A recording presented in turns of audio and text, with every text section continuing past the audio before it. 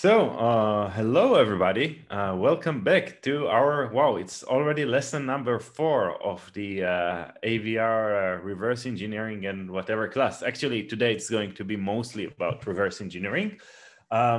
Great to see everyone coming back. And I had an interesting chat this week with one of the folks who is taking this course.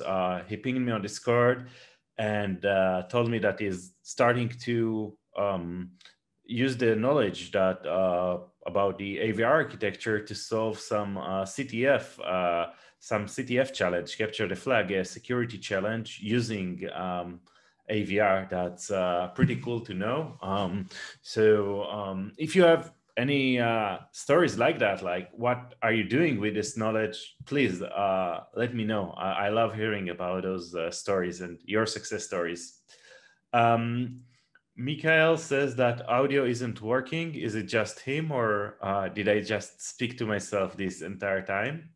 Okay, thank you, Geber. So, Mikhail, problem on your hand, and hi, Nekati, and yeah, I start recognizing the names because you're here every week. Okay, let me share my screen and let's jump into the water. So, screen sharing, check. You should be seeing my screen now with the infamous document where you have all those, all the stuff we have been doing over the past few weeks. And before we get started, I let's reopen this because I want to start from scratch, not what we had last week. So yeah, and let's make the font size a bit bigger. Okay, so one small announcement about writing assembly in Wokwi. So now, last week, if you remember, we wrote this max8 function. It's in the document. I copied it into the document. And unfortunately, writing assembly code, we didn't get all those fancy colors that we get when we write Arduino or C code. So I'm happy to announce that from sometime this week, whenever you write assembly code, you have syntax highlighting. So I added the syntax highlighting to this assembly editor. And let me just quickly open the chat because I see there are a few more messages and I somehow don't see them. So where's the chat? It's hidden. Okay. Yeah, why can't I see? I don't know. The chat has disappeared. Interesting. Anyway, I will look at it if there are like at the Q&A session. So a quick recap of what we did last week. We started writing assembly code without this ASM statement, and you were super happy about it, and I can see why. No longer awkward syntax, and compare this to like, I don't think we have it here, but we had like the same version with ASM, and it was like 4 times more lines. And today we are going to learn about 2 new instructions, and then super fascinating stuff, how to actually read the code that the compiler creates and how to debug stuff and reverse engineering. Okay, so quick recap. Let's just get to the same state as we were last week when we had this max8 function. We need to define it in the C code, and then let's just do a quick sanity and see that it still works. So max between 50 and 55, that's 55. So probably it still works. And oh, I got the chat back, cool. Somehow. Yeah, cool comment from Mikhail. There is no manual for this because it's changing too fast. But actually, there is one feature I'm going to show you today, and I prepared a manual exactly for you. So I hope that you will like it. Okay, so we have this function max8. It's pretty simple, and I want to write a more complex function. We are going to write Fibonacci. So you know, Fibonacci is like the sequence where Fibonacci n is just Fibonacci n minus 1 and plus fib n minus 2, and Fibonacci of 0 is 0, and Fibonacci of 1 is 1. And it's basically a simple syntax, simple sequence that I think it's very famous for teaching recursion. So we know how to call functions. I think we did it last week with the call instruction. So ideally, we should be able to create a function that calls itself and calculates the Fibonacci sequence. So let's get started. So we are writing Fibo, and because it's a function, we want the ret instruction to return to the caller. And we did this last week, so I'm not going to repeat it all, but we know that if it gets one argument, it will be passed in R24, and the result is expected in R24 as well, just like with max8. And we also need to tell the assembler to export the symbol, so the C code will be able to find it. And finally, we need to declare it in the C code, and it takes only one argument. By the way, you can also write the name of the argument. That's optional, but it makes it a bit more readable. It doesn't do anything, just sort of documentation. So now we have defined Fibo. We can call it. Let's say we want to print the first 10 numbers. So I1 to Esther to 10, serial println, Fibo of I, and let's remove this one. And right now the function does nothing. So we expect the arg1 to be the same as the result. So it should print 0 to 9. Let's see that in action. And hooray, we got 0 to 9. Exciting, or not so. So now let's write down a plan of what we're going to do. So we want to call Fibo n minus 1, Fibo n minus 2, add them, and that's the result. But we also want to check if n is 0, then return 0. Check if n is 1, then return 1. So let's start by just dealing with these two edge cases. So it's just compare immediate, R24 with 0, and branch if equal. We did, you probably remember this branch table somewhere here from last week. So we want to check if the two registers or the two values are equal, so PREQ.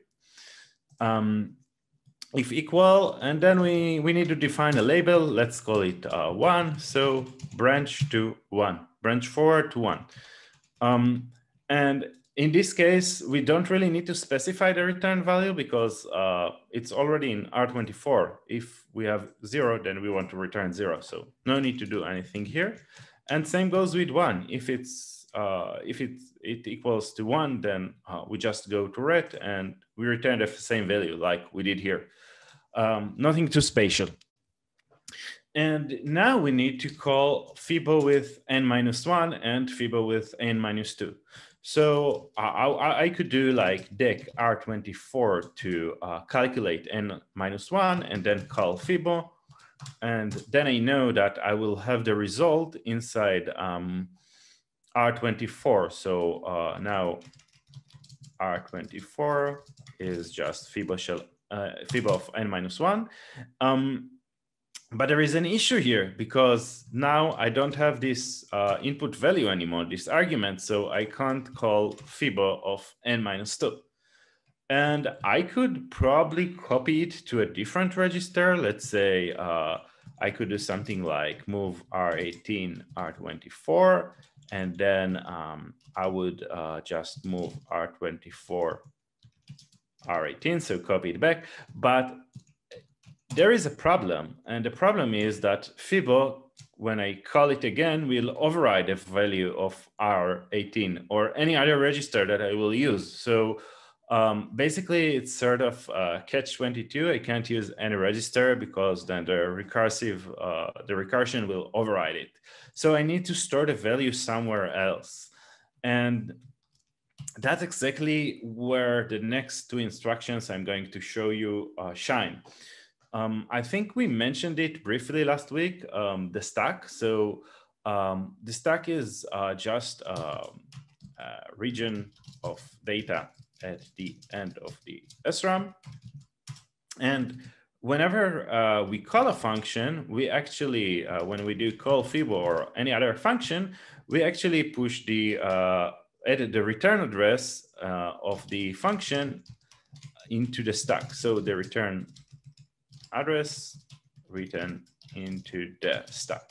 And how does the microcontroller know where to write into the stack? So it has this register called SP stack pointer, which points at the bottom of the stack. And this SP is decremented when we write info into the stack. So whenever we we call a function, we write the return address into the location pointed by SP into the location that SP points at.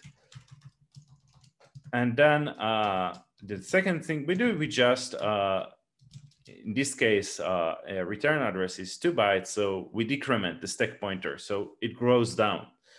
And whenever we do read, it just do this. It just copies the current value of SP.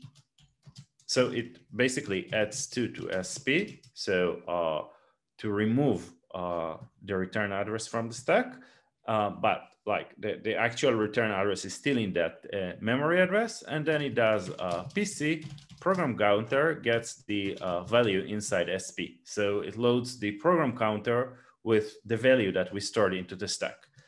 And the stack is very useful to keep track of function calls, but we can also use it to store registers or to store values. So in our case, we can just call the push instruction, which pushes a new value into the stack. So push R24, that will push n-1 into the stack. And then if we want to restore it later, we can just pop R24. So that would take the value of R24 and push it and restore it from the stack.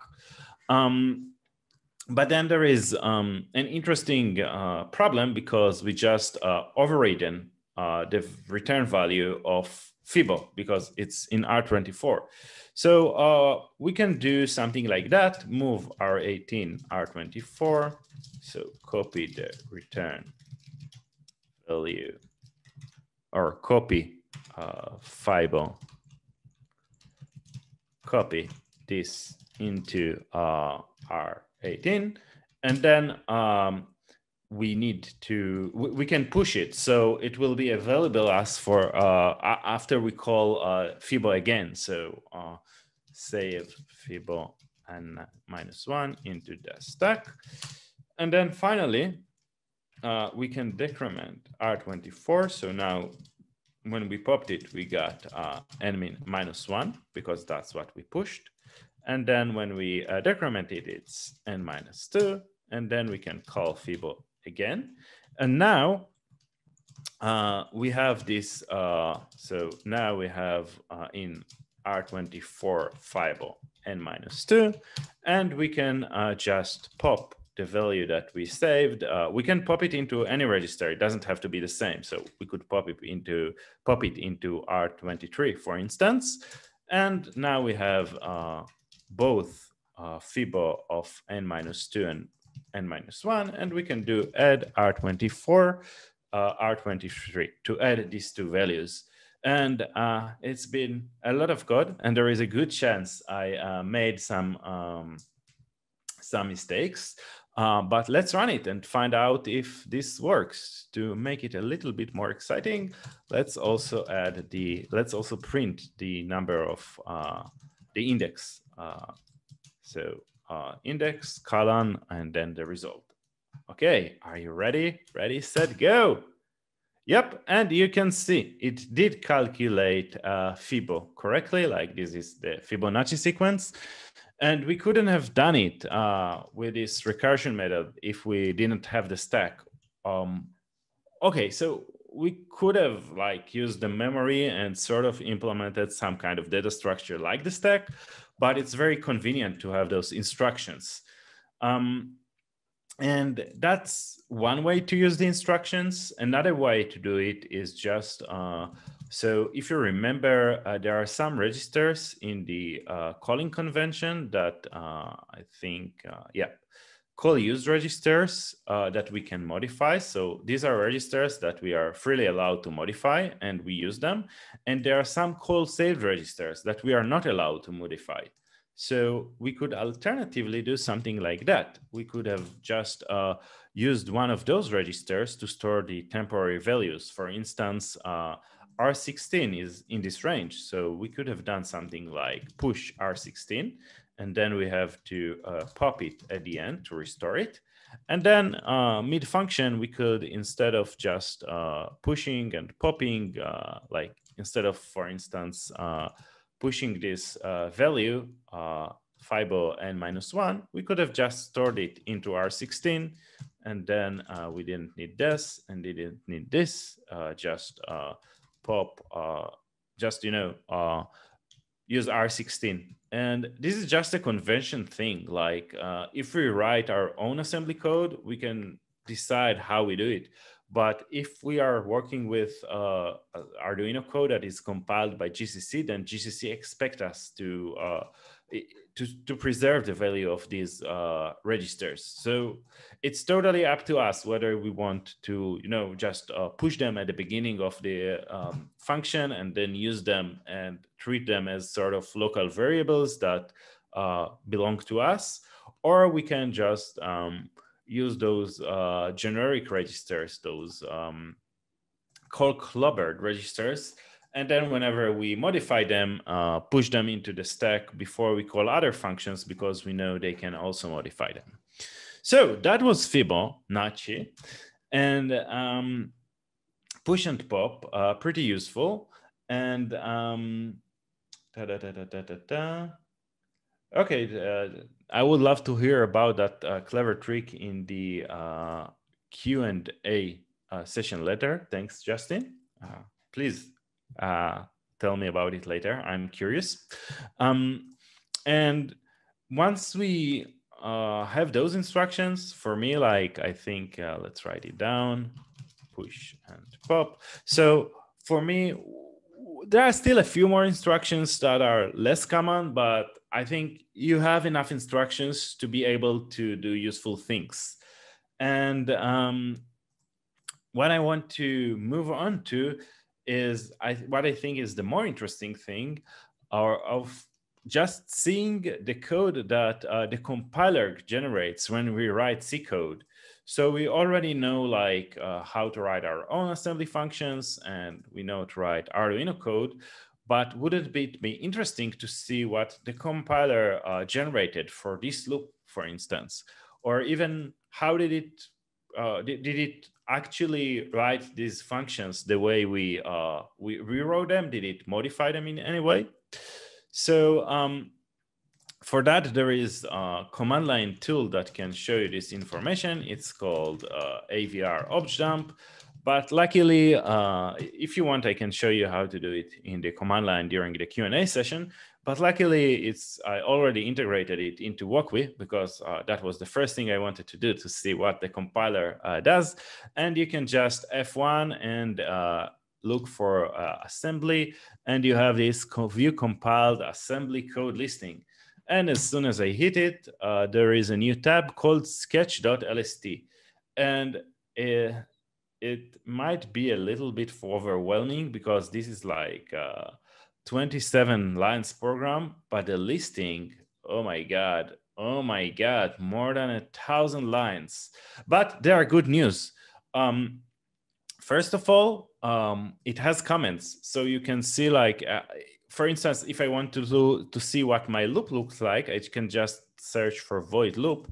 and hopefully I will find how it compiled. Yeah, I can see the compiled code for loop, and there are like I can see the source code next to the instructions. So I know that this like digital write was compiled into these two instructions. So it loads one into R24, which is the first argument, and then calls this function. So because we asked it to call it with the number 1. But then we can also already see something interesting. When we call delay, the next line, it doesn't do anything with the argument. What happens here? I mean, where is this 1000? Why isn't it loaded into R24 or R25? And the answer is pretty interesting. That's how the compiler optimizes the code.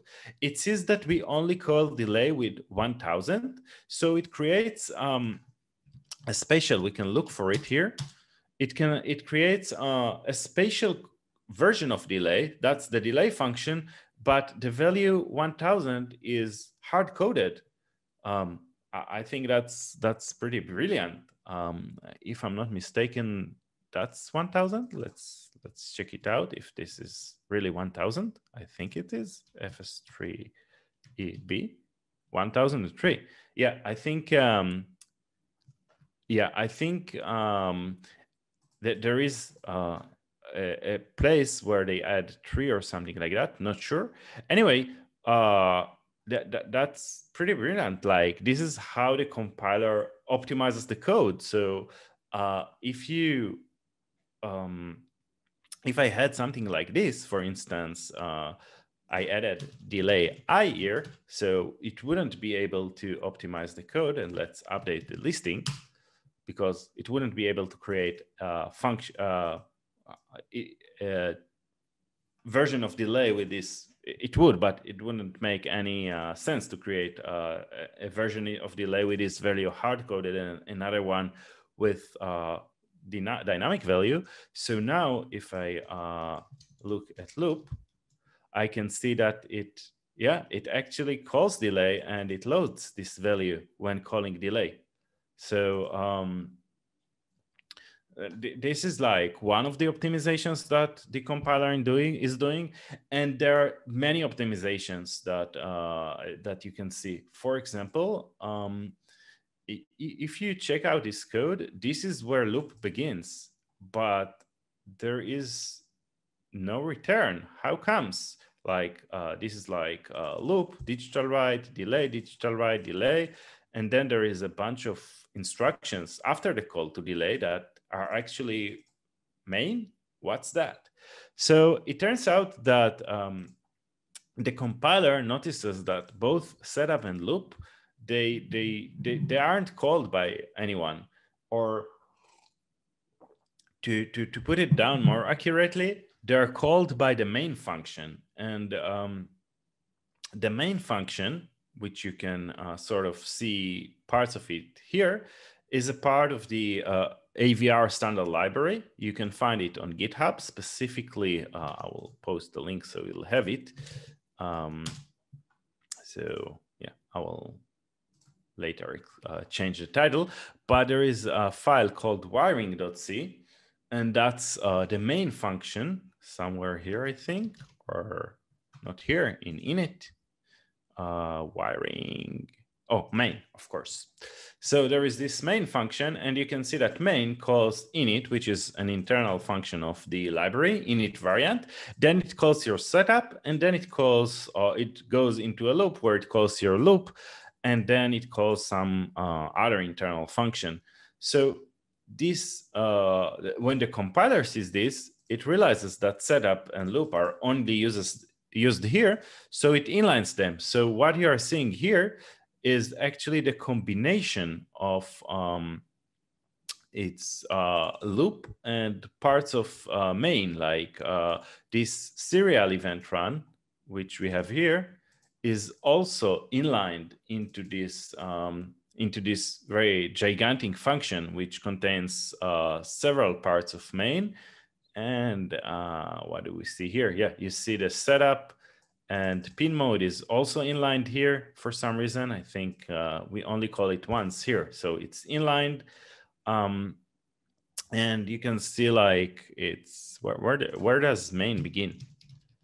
So main begins here. So main includes all these like very long initialization code and the setup and your loop and everything. So that's what the compiler does for us behind the scenes. And now, since we actually we know how to read this assembly code, we can see what the compiler is doing behind the scenes. Now, let's see something else, something fun. So let's pretend I have this loop that goes from 0 to 2.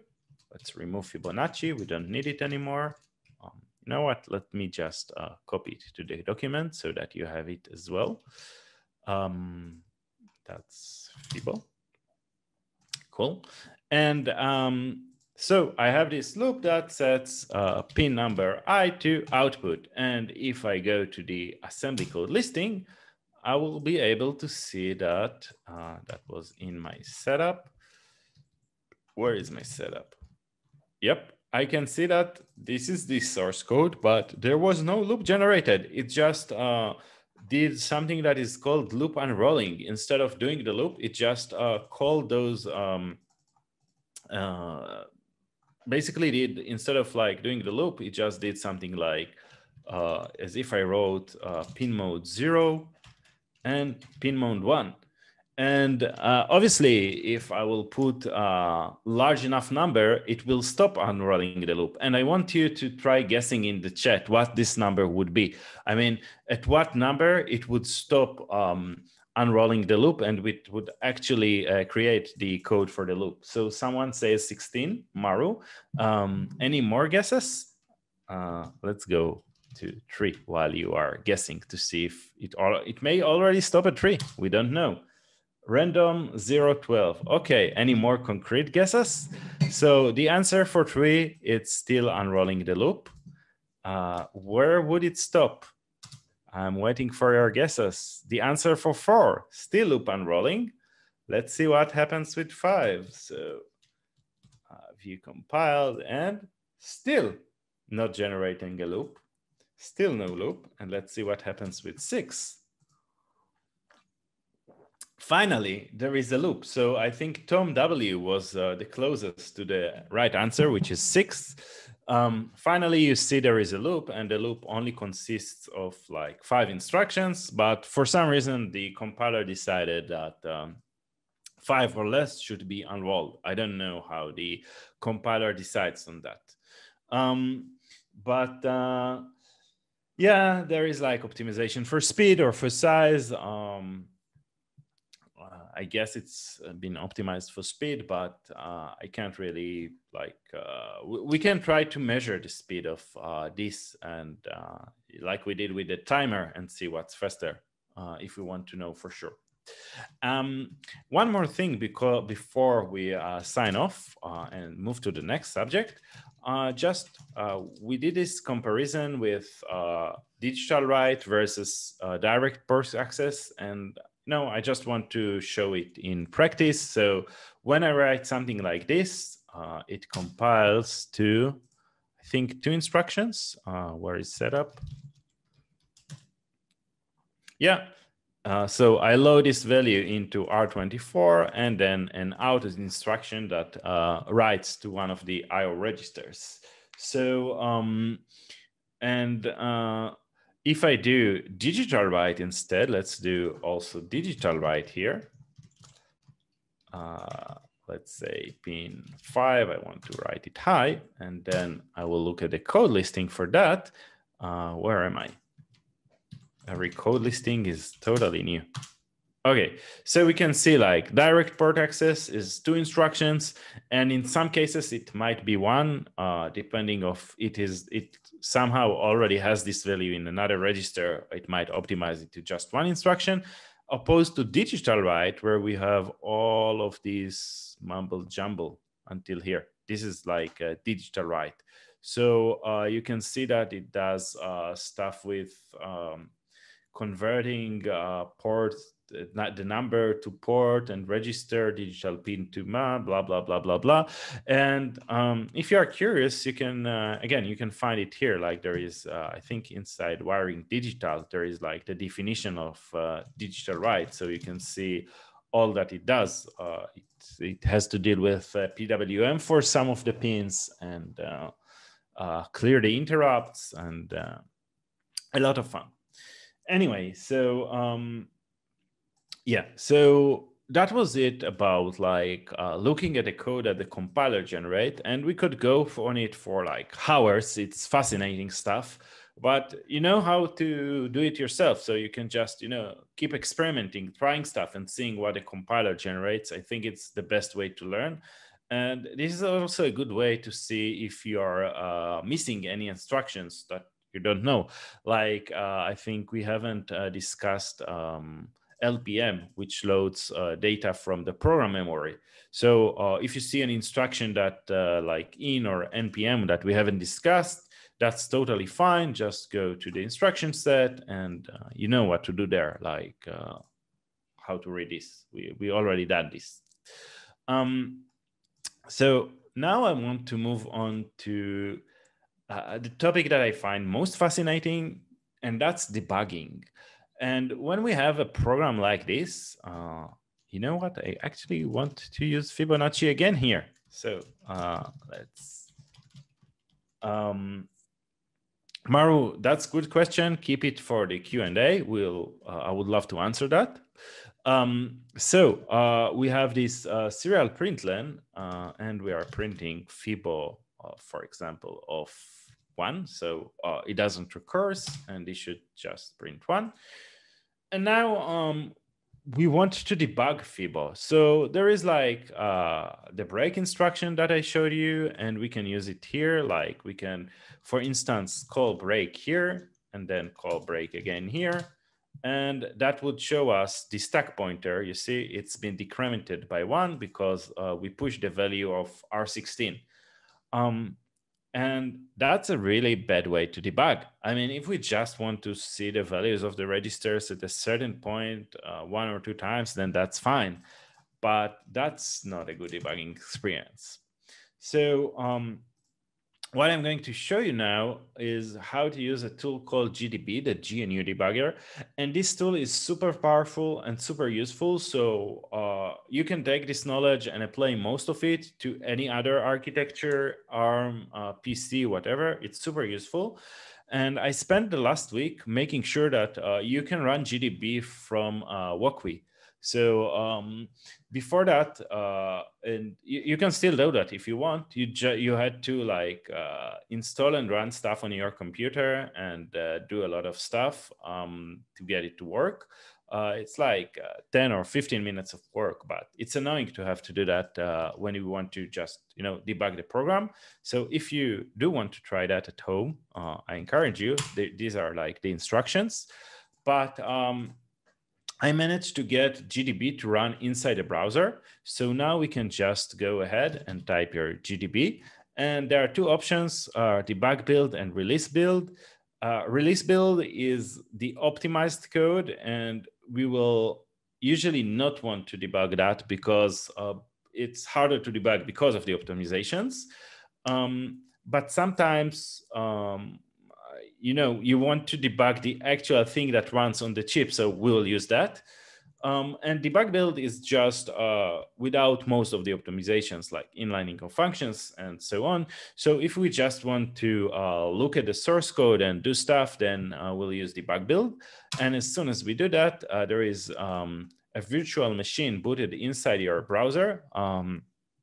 And it runs GDB. It's a tiny Linux that runs in your browser and runs GDB. And let's actually put them side by side. So we get to see both at the same time. And there is a small issue. If I resize the window, I have to quit GDB, and it will automatically restart and figure out that the window has been resized. Anyway, you can see it tells me now the program is paused, is not running yet, and it's in address 0. So the first thing I can do in GDB, let me just clear the screen so you don't have all these debug prints, I can just type C. So if I type C, it just runs the program, and the program is running perfect. But then it continues to run, and I can't interact with the debugger. Like, I can write stuff, but it won't do anything until I either pause the program, which I will do now.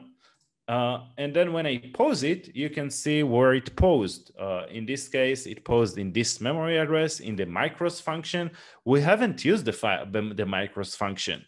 So whenever like I randomly pause in a place in the program, it shows me like the source code where it paused, but that's not my source code. That's part of the Arduino wiring library that we have seen. There is a nice command that we can use. It's backtrace. It shows us where we are at the program, the call stack. So backtrace tells us we are inside micros. That was called from delay. That was called from loop, and we did that. That was called from main. And it also says that the milliseconds, the argument for delay is 493. And we know it's 1000. The reason it says a lower number is because delay is, let's have a look at the source code for delay. You will see, I think it's inside wiring. You will see it actually updates milliseconds. But we don't have to go to the source code. We can ask GDB. List delay will show us the source code of delay, so we can see where it is right now. It's showing us. I think it's for some reason it has an offset. So I don't know why, but it started a bit before delay. But whenever we want to run the program again, we can just type C to continue, or the word continue. And there are like a lot of commands in GDB. It's very powerful, but there are a lot of commands. And that's why I have prepared today a cheat sheet. Where is that? Yep. A cheat sheet with the most common command, like continue that we have seen, or there is backtrace somewhere here. Yeah, backtrace that we have seen, and many other commands that we'll cover now, or not cover, but you will be able to learn about them. So yeah, there is this cheat sheet that you can use. And let's go and try to debug our Fibo function. So in order to debug our Fibo function, we need to do a few things. First of all, the program is already running, so we can either press the pause button or just Control and C. That would be the equivalent of pausing the program. And yeah, it tells us we are, let's do backtrace again. We are again inside delay, inside loop. And the first thing we want to do, we want to restart the program, because right now we have passed the place where Fibo is. So we can do that by setting the PC register to 0.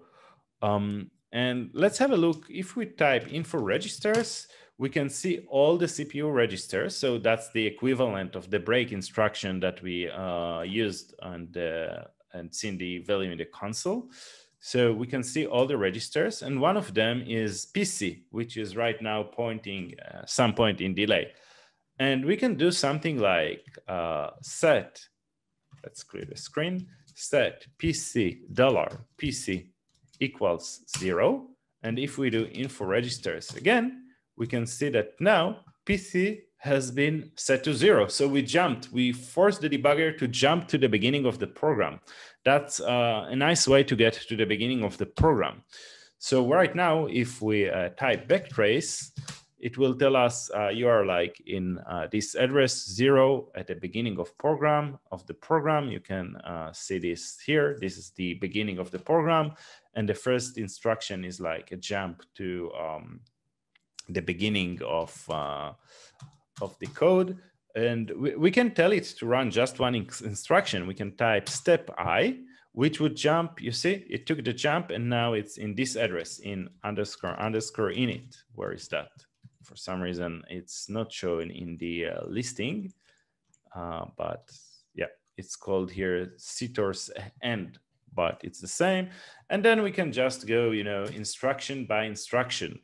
But we don't want to do that. We want just to go to Fibonacci.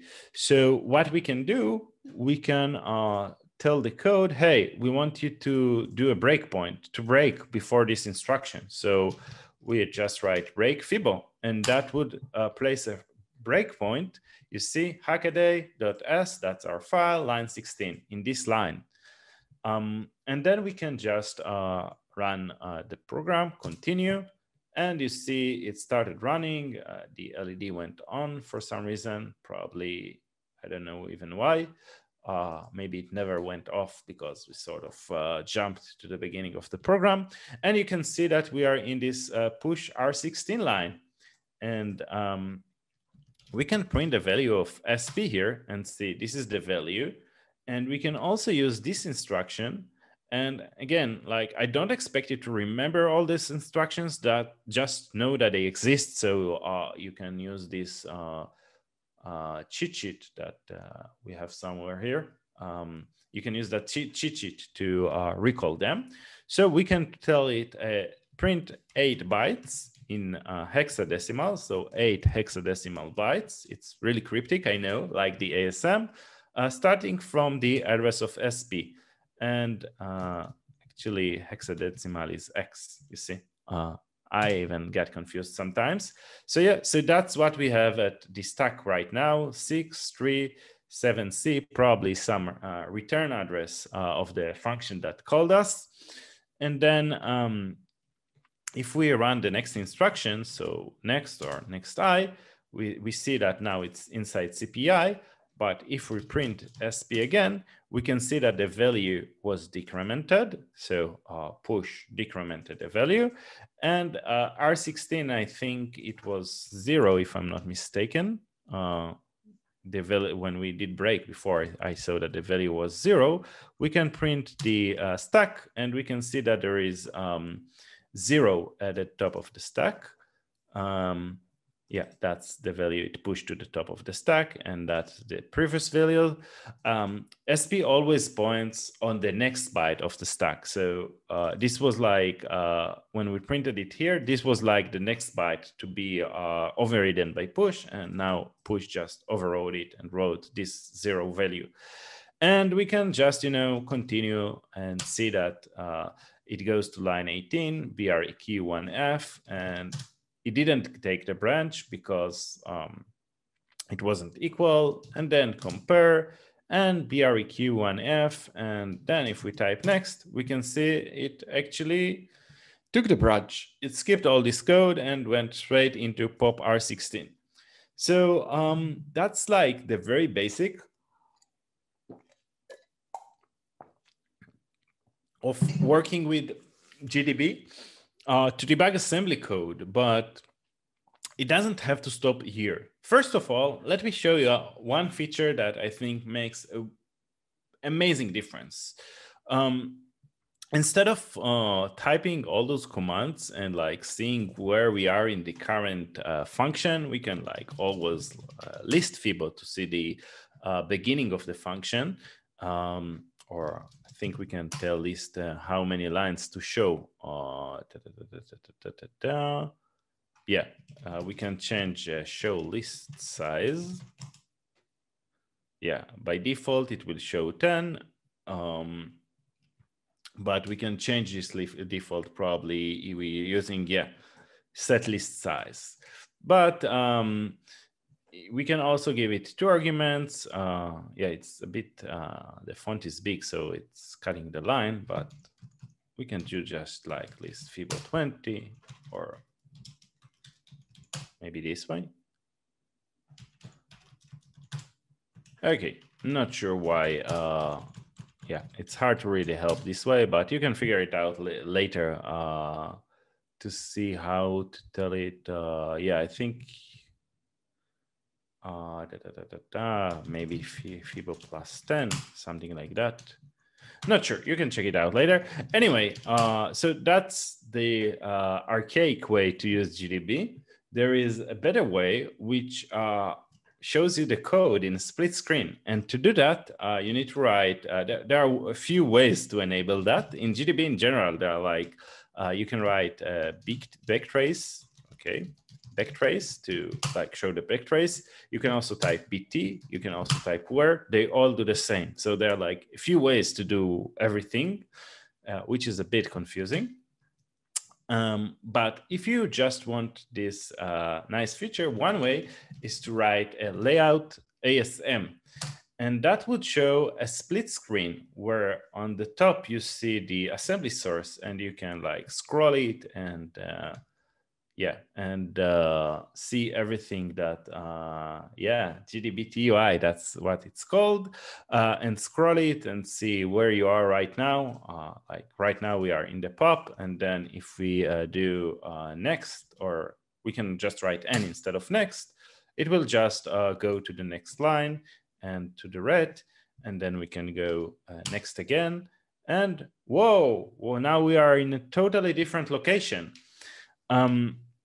But now this is actually C code. So we can ask GDB to show us a layout SRC to switch to showing us the source code. So now we can see where we are at the source code, and I can scroll here a bit with the mouse so you can see, or with the keyboard, you can see now we are inside setup in this line. Or we can ask it to use split layout split, and then we see both the source code and the corresponding assembly code. Oh, well, I scrolled too much. Okay, yeah. And one thing to know, if you are using that, then you can no longer use the up and down keys to scroll through the history of the comments. Or you can if you change the focus. So you can type focus next, and now the focus is on the assembly window, and we can scroll there and focus next again to go to the command window, and now we can just go to the command history. So I find this super useful when you debug code and you want to see actually where you are at. And if I type next, then I will go out of setup, and here I am inside main, and I can see both the C code and the assembly code. Now, if I want to go, if I type next here, it goes over loop. So you can see it blinks the LED once and pauses. But if you want to go into loop, you can just type step, and that's like step into. So now I'm inside loop, and I can type next. And you see when I type next, it skipped all those assembly instructions. But I can also go instruction by instruction. If I do next instruction, then it will just jump one instruction at a time. And since it's next, it just stepped over delay. But I can, like I did it before, I can just step into digital write. And here I can also like debug it line by line by typing next at the C code level, or next I, just to go one instruction at a time. And at any time I can print any of the registers, like let's say I want to know it did something with R30, I can print R30 and see the value. Or I can print it with X, that would give me hexadecimal version. And this is fun. I mean, I can modify registers. I can do stuff like read from memory, write from the memory. I have total God mode on this microcontroller. One fun thing I can do something like set port B to say port D. So port D is like, wait a second.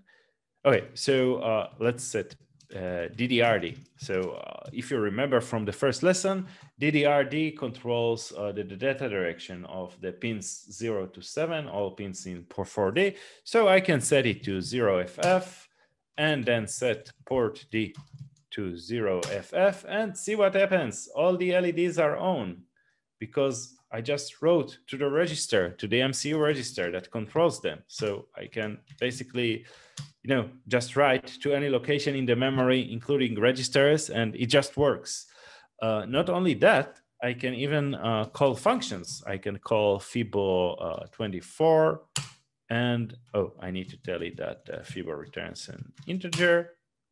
And yeah, we had a problem with Fibo. What's that? Yeah, maybe 24 was too big. Oh yeah, I think we had a breakpoint there, right? Let's see. So there is info breakpoints. Yeah, we have a Fibo breakpoint, and that's why the debugger stopped there instead of executing the function. So we can delete this breakpoint, and then we can try to call Fibo 10, for instance, and we need to tell it it's an integer, and we can see we can call it from the command line from GDB unless we have a breakpoint. Another useful thing we can do, let's say right now we are actually we are in a strange situation because we are in the middle of Fibo that was called from the middle of digital write, so it might screw up things a little. So let's just set PC again to 0 to go to the beginning of the program and start from a clean state. And then there is another nice function that called advanced, which tells the CPU to run until it gets into the given function, in this case loop. So advanced loop, yeah, wow. I think we calling Fibo and putting a breakpoint in sort of interfered with GDB. So yes, let's just quit GDB, and yeah, it will just reload. And now let's see, where are we? Oh wow, now there is a strange situation with the console. Yeah, maybe.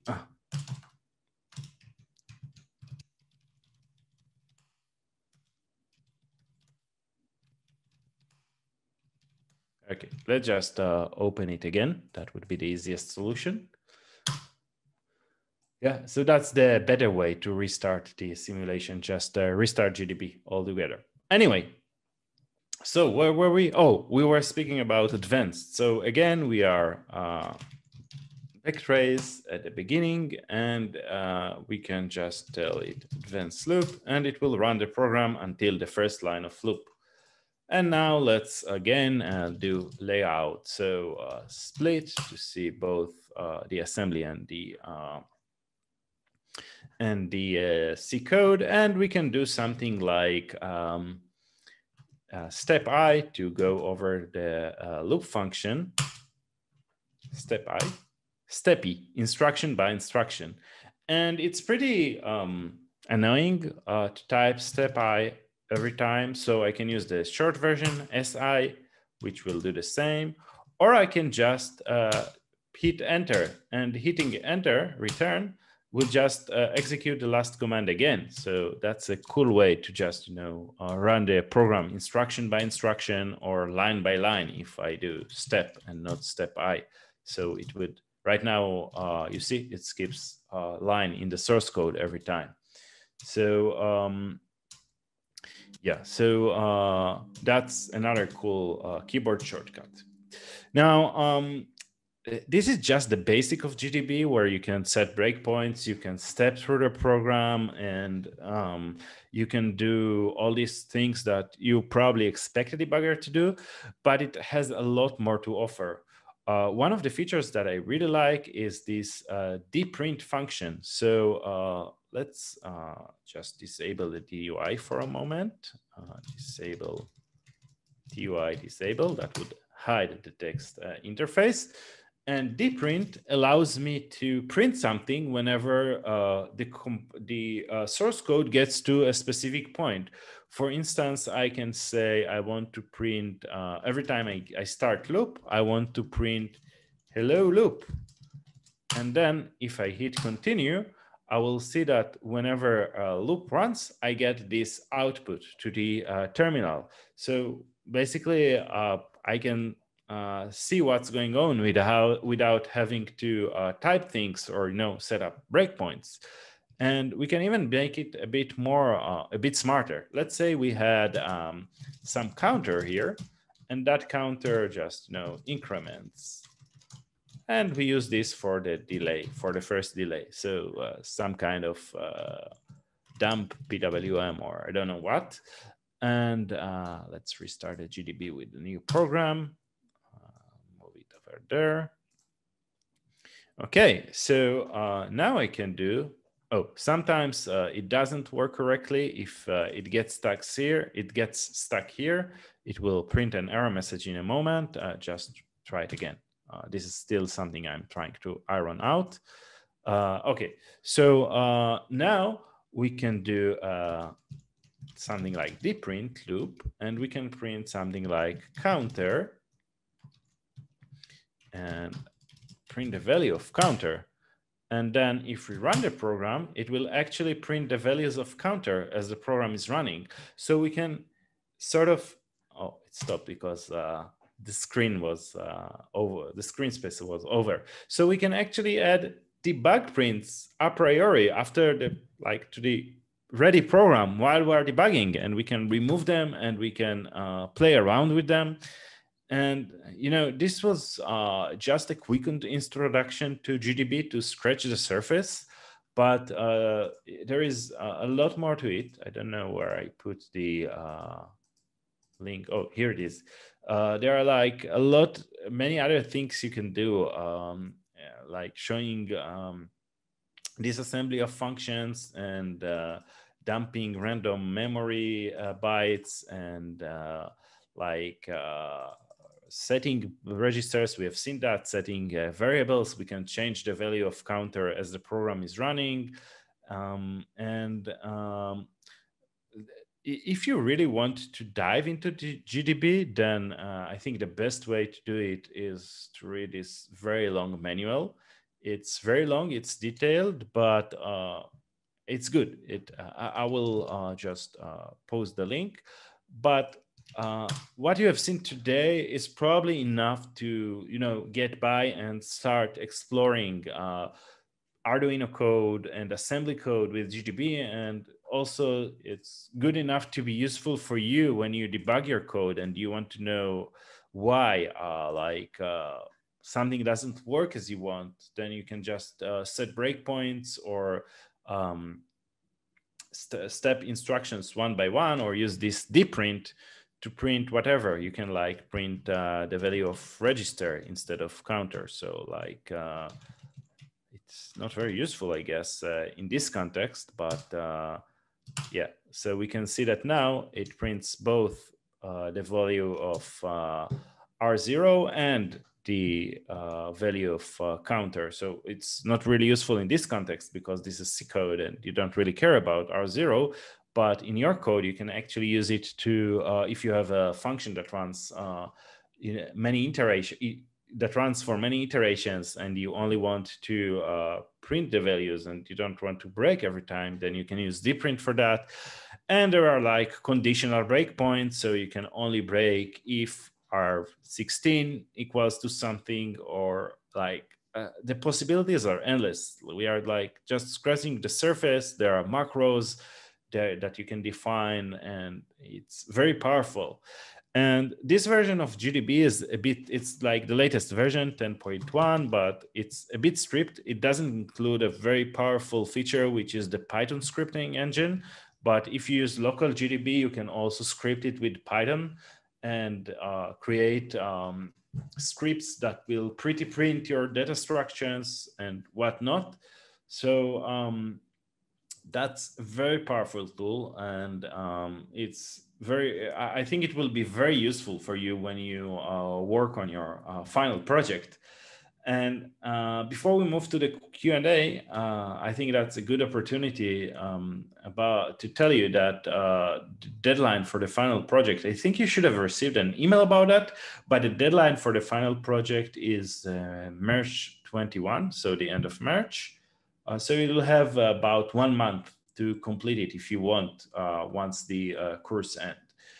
And that's it for today's lesson. And now let's check out the chat to see what we have in the Q&A.